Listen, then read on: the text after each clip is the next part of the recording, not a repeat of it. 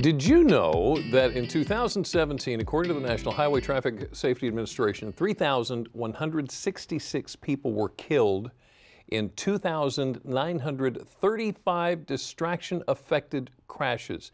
That's 9% of all fatal crashes in the United States. Did you know that? We're back with Most Wanted Monday. Lieutenant Tim Robinson, the Wicomico County Sheriff's Office. Thank you so much for being here.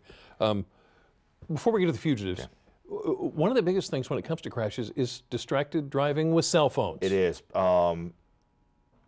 People when driving down the road, they feel they have to answer a message right away, or they've gotten that sense of convenience to be able to send a text message, to make a phone call, and it's showing that when folks start, getting distracted, they can be just as dangerous as somebody driving down the road who is heavily intoxicated. Because they'll stop paying attention, they'll become more focused on their device. Right. Next thing you know, they're involved in a crash, or either rear end somebody or hit somebody coming the other way. As a matter of fact, Maryland has actually passed a law that actually mandates jail time if you are involved in an accident where there's a fatality, and it's in one of these situations. So put it down. It can wait. It can wait. Okay, so you had a capture. Yes, we had one capture this past week. Trajan Aisha McCready. Yep, that's one more we're not looking for. And you have more that we are. Yes, I brought 6. I got 6 folks that I hope your viewers know something about today. This is the first one. This is Alan Michael Smart. Tell us about him. Yes, Alan Smart, for any of your viewers in the Mardella Springs area, live out in the west side of Wicomico County.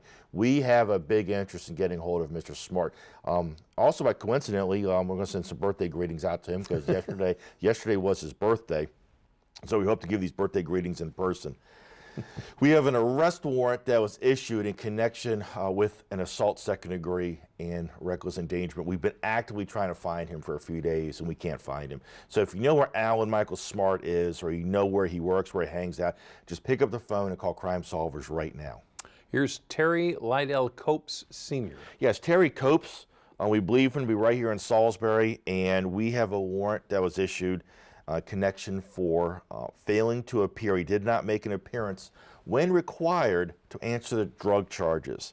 So if anybody knows where Mr. Copes is, we believe him to be right here in Salisbury, and all you have to do is just pick up the phone and call Crime Solvers to report his location. And there's that number on your screen. Justin Nigel Gosley.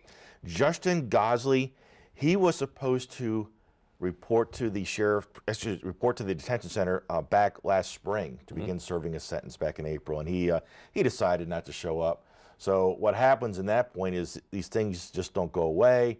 Now he's got an additional charge of escape in the second degree. All right.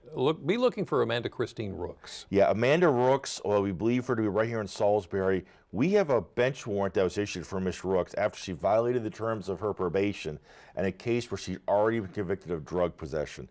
So if anybody knows where Miss Rooks is, just pick up the phone and call Crime Solvers. See if you recognize Ronnie Dwayne Turner. Ronnie Turner, we believe him to be right here in Salisbury still. We have a bench warrant that was issued after he violated his probation in a case where he'd already been convicted of DUI. So if anybody knows where Mr. Turner is, please pick up the phone, call Crime Solvers. Again, we believe him to be right here in Salisbury. Last but not least, Pythias Dion Wright. Pythias Wright, we have a warrant that was issued. We've actually been looking for him for a couple years. He violated the terms of his probation in some very serious traffic charges, including DUI and other related charges. And he has ties to this area. We also believe he may have relocated possibly to Texas or even New York.